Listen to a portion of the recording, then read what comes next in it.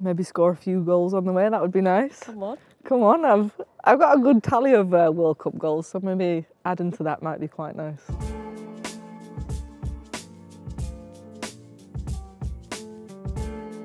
The last time I saw you, you were wearing those ski glasses in Trafalgar Square. That's a while ago, yeah. Yeah. I've still got them sunglasses somewhere. Yeah, they were a whole look. Yeah, they were. They're like an iconic look. I think, funny, at Halloween I got tagged in a bunch of pictures of people dressing up as me, and that was the go-to Stop. look. Yeah, because this year is 10 years of you playing for England, right? For the senior England team. Something like that, yeah. How does that feel? Oh yeah, it's good. I'm obviously one of the older players in the squad, but I don't feel it. My body feels great. But yeah, I think me and Jordan were talking about it the other day, like reminiscing about us being the youngest players, and now we are the oldest, and it just goes just like that so quickly. But yeah, I'm still loving being here, and having spent 10 years at England, I've got so many great memories. What were you like when you first came into the team then? Do you think you were kind of shy? Shy. Yeah. If anyone asks Farrah Williams, she's the one who always says, like, I don't think I heard Lucy speak for the first 3 years of knowing her. Yeah, I was like painfully shy.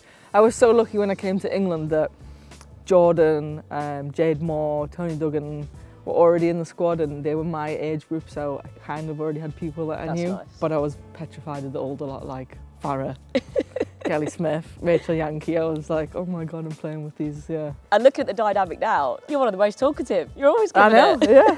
I've had to change, I've had to open myself up to the team. But yeah, I think being in that position and then remembering how it felt when the older players came and spoke to me and made me feel comfortable, I think that's something that I've realised as I've got older. It's your role now. Yeah, like I have to make sure that those players don't, I mean, they're always going to feel a bit nervous, but make sure they feel at home when they come into the England team. The legacy of the women's game has completely changed now, hasn't it? The public perception, so incredible. And the fact that you've been playing for England for 10 years, like where it started to where it is now, like try and summarise it, because it's pretty crazy, isn't it? My first tournament for England was the Euros, and we didn't even get out of the group. I didn't play a single minute, and yeah, we got knocked out after 3 games, and then 10 years fast forward and played every game, and we won the Euros. We changed it like that. I remember Kelly Smith telling me at the Euros, she said it to me and Jordan, like, you are the future of this England team. You make sure this never happens again. A massive year this year with the World Cup coming up. I mean, I've been going to tournaments for a number of years now, and I think we've still been favourites for tournaments even without winning anything. We've had players who've been at the highest level, who've had that pressure going into tournaments where all the eyes are on those players or on our team. We've had successful club teams, so I think we've had that pressure in a different way. We've just not had the title to go alongside it. If anything, the pressure's a little bit easier because we actually know we can do that. Yeah. Like, we know we can win things. We know that we can handle the pressure of playing in front of 90,000 people, and all eyes are on us to win. We can do that, whereas previously we've gone into tournaments as favourites without actually having won anything. And Barcelona, are you feeling super settled there now? Yeah, the language is coming along, and obviously, yeah, the weather's fantastic, the girls are great. What a city as well. Yeah, it's funny because my family have been to visit a lot, so I've been and done all the touristy things, and the girls who are from Barcelona have been there for 10 years or what have you, have not done a single thing. I suppose you don't when it's on your doorstep, do you? And I was like, I've been to Sagrada Familia, I've been to the Gaudi buildings, done this.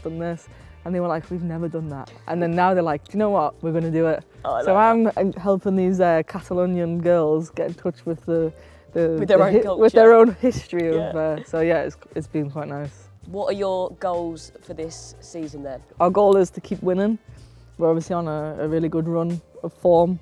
Obviously the goal is to have some sort of success in the World Cup. Maybe score a few goals on the way, that would be nice. Come on. Come on, I've got a good tally of World Cup goals, so maybe adding to that might be quite nice. Yeah, that's big game player, that's it. Something different for a right back to aim for, some goals. Some serious goals. Some serious goals. Yeah, and really great to catch up with you, thanks Lucy. Thank you.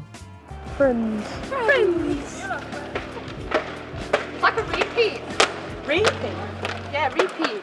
Repeat. Is that what you're saying? No, it didn't. Repeat. You do know when you stand there, you very rarely get